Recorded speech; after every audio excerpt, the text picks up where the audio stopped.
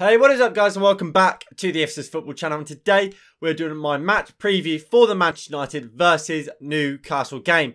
Now before we get into this video, I just have to say, unfortunately there will be no watch along for this game. Of course, number one, it's a 3 o'clock kickoff, meaning it won't be on the telly in the UK. Second of all, obviously, as you guys know, recently I've been in a different location.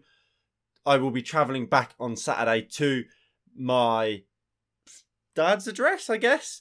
So I won't be at home to be able to watch the game anyway. Anyway, without further ado, let's get into the preview. So, Manchester United come into this game having just beaten Wolves 1-0 thanks to a Mason Greenwood goal in the 80th minute in a game which Wolves were the better team. David De Gea produced an absolute worldie of a save. Wan-Bissaka cleared one off the line.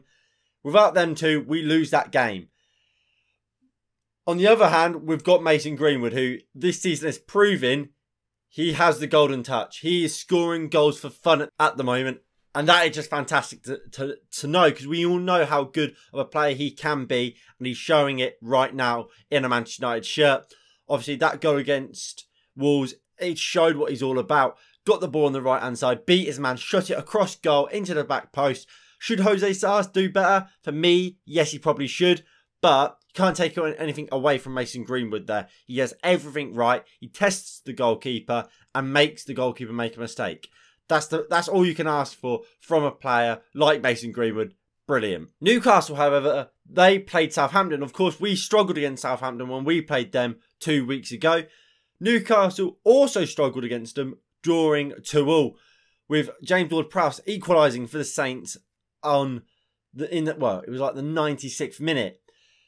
Newcastle should have really won the game. They took the lead in the 92nd minute through Alan St-Maximin. That should have sealed him the win. Of course, when you're 2-1 up in the 90th minute, you don't expect to concede. But Jamal Lascelles gave away a stupid penalty for a stupid challenge, which of course, when you give a set piece to James Ward-Prowse, you only expect one thing, and that's for the net to bulge, and it did. But how does the Premier League title stand, and where do these clubs come into this game ranked? Well, Manchester United, we sit in the top 3. We sit in 3rd in the Premier League, level on points with both West Ham and Chelsea, who are in 3rd and 4th, while Newcastle are a point outside the relegation zone in 17th on a single point. So how did we get on against them last season? Well, we played them twice, at St James's Park and Old Trafford.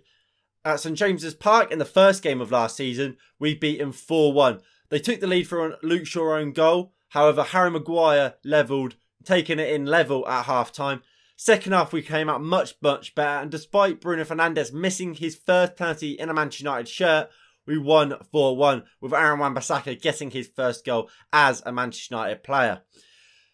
In the second leg, we played them at Old Trafford. We won that game 3-1. Again, going in at half-time level at 1-1.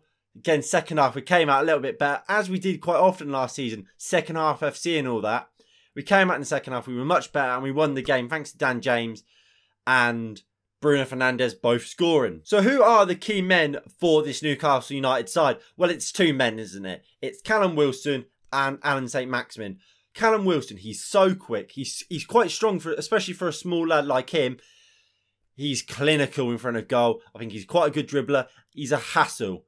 He will press you. He will do everything. And when you give him a chance, he'll probably put it away. And when you have someone like Alan St-Maximin, who is their other best player and key player, he's going to get that. Alan St-Maximin is a player full of flair, full of confidence, will take a man off and will beat a man 99 times out of 100. He is unbelievable, Alan St-Maximin. He's got it all. He's a flair player, and flair players are always a danger to come up against. And when you've got a player like St-Maximin who can pick the ball up in defence and bring it all the way forward and create a chance, and you've got a striker like Callum Wilson who only needs one chance to score, it's a recipe for disaster for teams. It will be perfect for Newcastle United on the counter-attack in this game. If I was you, I wouldn't be too concerned about both St-Maximin and Callum Wilson. On our right-hand side, we've got Aaron Wan-Bissaka. He's a player that will win his tackles. He's so brilliantly defensively. I don't think Alan St-Maximin will be at his best. And we've got Harry Maguire and Raphael Varane to try and stop Callum Wilson. It won't be an easy game for them two. I think we'll be fine. Going into team news, we don't have many injuries, to be fair, at the moment. Obviously, we know about the situation around Marcus Rashford. He's had his surgery on his shoulder. He's just kind of waiting for his recovery to finish and for him to then get match fit. Fred is quite an interesting one. Of course, all the Premier League teams decided not to send players out on international duty if they was going to have to return and quarantine. Fred was one of those players who weren't able to go out to play for Brazil. Brazil have then contacted FIFA and exercised one of the rules, meaning now Fred and a host of other Brazilian players like Alisson, like Ederson, like Firmino, so on and so forth, can't play for their club. So for Fred, obviously Manchester United, in the next 5 days. So that will mean he will miss, obviously, this game against Newcastle and Young Boys midweek. When it comes to McTominay, of course, we know he had that injury. He's back in training now. Whether he is match fit, we don't know, but he is back in training. Jadon Sancho is a player that picked up a knock during international duty with England. However, the reports are it was only a minor knock. It wasn't anything really serious, and he will be available for selection in this game. And with all that in mind, let's get into what I believe Ole Gunnar Solskjaer will pick. And this is it. I think he will go for David De Gea in goal. De Gea is undroppable at the moment. He saved us against Southampton, saved us against Wolves. He's our number one, numero uno. Stick him in goal. Back four, I've said it every week. This is the back four. It's going to get repetitive. Like Lindelof, Maguire, Shaw and Wan-Bissaka got last year. This is it. Varane, Maguire, Luke Shaw, Wan-Bissaka. It's the back four we're going to see every week. And I want to see every week. In DM'd, I think he will go with Matic and Pogba. I think maybe McTominay. I'm just not sure how fit he is. So I've put Matic in there alongside Pogba as what I think Ollie will go for. I think if McTominay is fit, however, McTominay will play alongside Pogba. I think go Sancho off the left, Greenwood off the right, Bruno at 10 and Cristiano Ronaldo up top. There is no way Cristiano Ronaldo isn't starting for me. Absolutely no chance. Sancho, Ollie's played him off the left quite a bit at the start of this season. I don't see why that changes today. Greenwood out on the right. He showed he can score goals from that right-hand side. Did it against Wolves. Why not play? He's undroppable at the moment, Mason Greenwood. If he's not playing up top because Ronaldo's there, play him off the right or play him off the left. This is the team I would go for, however. I would go for the same defence, same midfield pivot, to be fair, but I'm making one change, well, technically two. I'm swapping Greenwood and Sancho around. For me, Jadon Sancho's long-term future as a Manchester United player is as a right winger. He won't be a left winger when Rashford's back. So why not start creating and developing that relationship between Wan-Bissaka and Jadon Sancho? Because Mason Greenwood can play off the left. We saw with his goal against Leeds, that shot where across the goal, he can do it from both sides. So play him off the left, where he's got Luke Shaw. He's played with a lot, played him for England here and there. Well, at least been in training camps. Greenwood, I don't think he's actually played for England. I think he might have had 5 or 10 minutes. So they've got a relationship, and realistically, Greenwood's long-term future is as a striker. It's not as a winger. It's as a number 9. So, while obviously you want to build these relationships with the fullbacks as a striker still, it's not as important as Sancho, who will be playing on the right week in, week out. So that is the only change I would make from that starting 11. Plus, with Cristiano Ronaldo up top, if you look at Cristiano Ronaldo's heat map from his time at Juventus, well, you can see he used to be a left winger. He drifts out to that left winger a bit, which opens the door up for Mason Greenwood, who I have starting on the left, to drift into that central role, kind of be versatile, like we saw with Martial, Rashford and Greenwood at the end of, was it the 1920 season? After lockdown, when we smashed Sheffield United, smashed Bournemouth, so on and so forth. That is a danger for any team, and that is exciting. So I would actually go with Greenwood off the left, Sancho off the right. However, look, I'm fine with playing them on the other way. I have a second team which I will consider playing, and it's this. And that's, your eyes don't deceive you. I've put Donny van der Beek in a midfield pivot with Paul Pogba.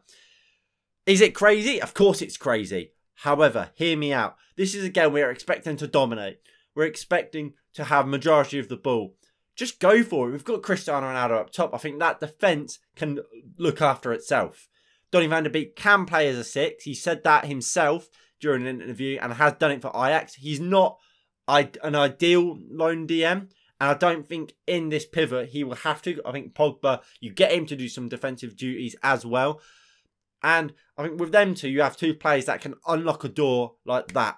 And look, if it's not working, like I said, that defence is good enough to hold out until at least half time. Or if not, let's say we go down, we concede a goal, that attack is more than good enough to score 2 or 3 against Newcastle. Very, very easily. So I would probably go for the first thing, because the first thing that I said, because it's more safe. However, I would be very strongly considering just throwing Van der Beek in there and seeing how he gets on in a game like this. I mean, what's the worst that can happen, hey? Now, let's talk about Cristiano Ronaldo. Now, Cristiano Ronaldo is undoubtedly the best player currently playing to have ever played for Manchester United, and he's back. What do I think of the signing? I mean, I've said it before. Ronaldo, while he is a great signing and a great player, he's not what we needed.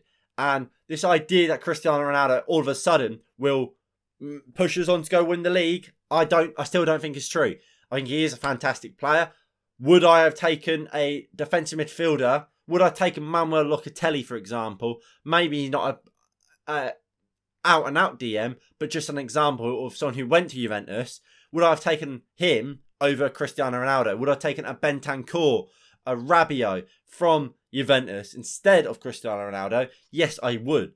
But Cristiano Ronaldo is a player that guarantees you goals, will bring a winning mentality to the club. And you do not sign Cristiano Ronaldo and not go and win the league. You can't do that.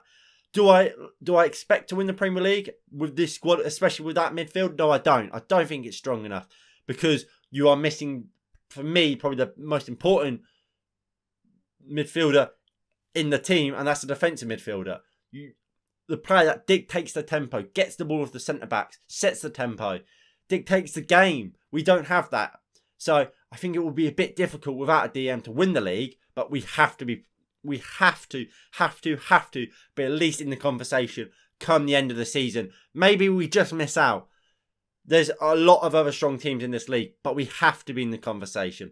And we only can be in the conversation if we're winning games like this Newcastle game, where you expect to win it and win it fairly comfortably. And I think we will, to be honest. I'm going to go for a 4-0 Manchester United win. Like I said, this Newcastle team, they're 17th in the league. We are stronger than them. We've got an incredible attack. There is no reason not to be scoring plenty of goals in this game and winning it comfortably and setting a market and a precedent for the future. Make teams scared to come against us. I think we can do that in this game. Anyway, thank you all for watching this match preview. If you have enjoyed, please do hit the like button below and subscribe if you are new and you haven't already. That would be greatly appreciated. Like I said, unfortunately there is no watch along for this game, but we will be back for the young boys watch along midweek in the Champions League as our Champions League campaign starts. So that is going to be it. Thank you all for watching. Let me know down below in the comments your prediction for this game, and I'll see you all in the next one in a bit. Peace.